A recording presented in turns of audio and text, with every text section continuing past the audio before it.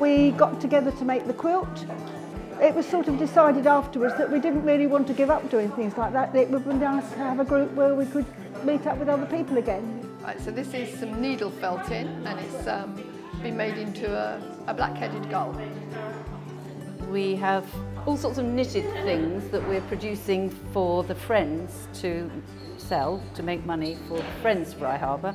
So I'm making a scarf, which will be like this. It starts as a few stitches and then turns into however far you go. I come out to be with other people and to just enjoy the surroundings, like the view we get every time you look up from your needle. You've got such a beautiful view. It's very therapeutic. The top picture shows the cannon that would have been on top, but I went to the Seaford Museum.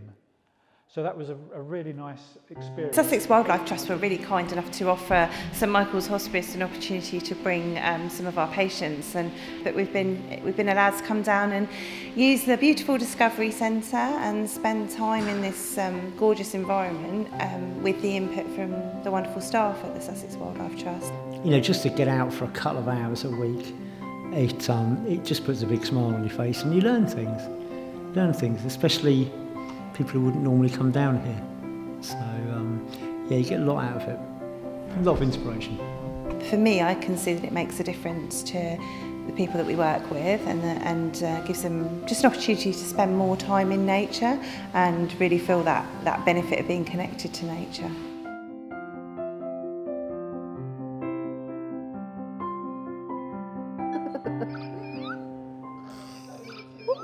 We've got nature babies, they come out once a week, just for an hour, and it's about getting mums together or dads together, and the babies experiencing what it's like to be in the great outdoors.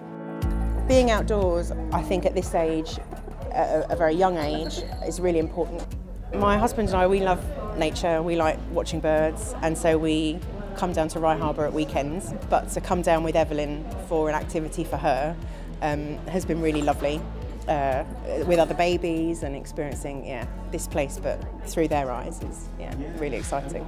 As their little neural pathways are developing, hopefully the experiences that they're gaining will stay with them, and they'll grow up to feel that sort of connection with nature.